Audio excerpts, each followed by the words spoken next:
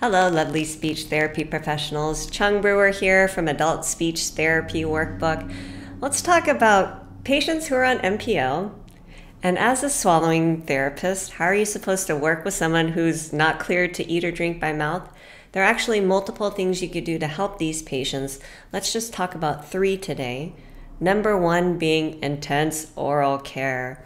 Intense meaning that the oral care is happening consistently, multiple times throughout the day, and all the structures in the oral cavity are getting cleaned. The teeth, even the outside of the lips, inside lips, and the tongue, to make that oral cavity as clean as possible. Number 2, you can work on some swallowing exercises with these patients. One exercise you can do is effortful swallow. Your patients can do this with their saliva.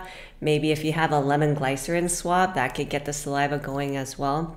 As long as you get those swallowing muscles moving, they're swallowing fast, they're swallowing hard, they're swallowing often, the exercise is going to work and be effective. And another thing you could work on with these patients who are on an NPO diet is working on creating a strong cough. Strong cough can be really protective, especially if things start to go down the wrong tube, they start to aspirate on something, even their own saliva.